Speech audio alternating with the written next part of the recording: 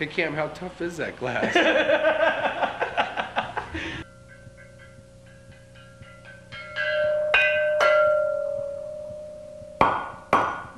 That tough.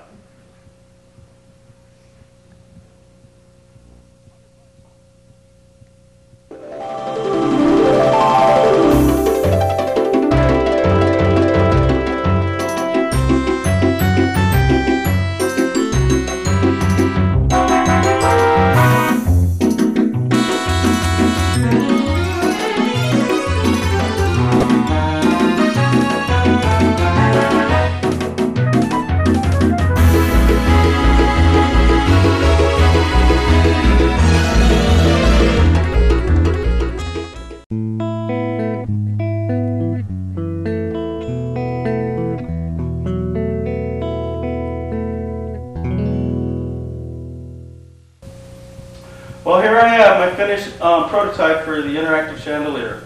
What I envision is to have 3 separate zones within the station itself. Zone number 1 being around the escalator, zone 2 being shared with the stairs and the elevator, and zone 3 would be in partnership with the top and the bottom landing. As the commuters come through the station, they would trigger and activate different globes within the chandelier. The chandelier patterns of colors would be matched to the zones themselves, so the commuters could see which corresponding lamp is triggering which sensors. Each sensors would be independent of each other. I see that the sensors, like on zone 1, would have a quicker timing as more commuters are going by. Other areas aren't used as much. The zones would be, the timers would stay on longer. I see that the conduit that carries the sensors would be visible, so the commuters can actually see the sensors and interact with them, and hopefully maybe trying to turn on different parts of the chandelier itself, and doing so would change their path for that day and maybe have them look at life a little bit differently. It's going to probably be about 3 to 4 feet in diameter, maybe 5 feet with the glass all the end.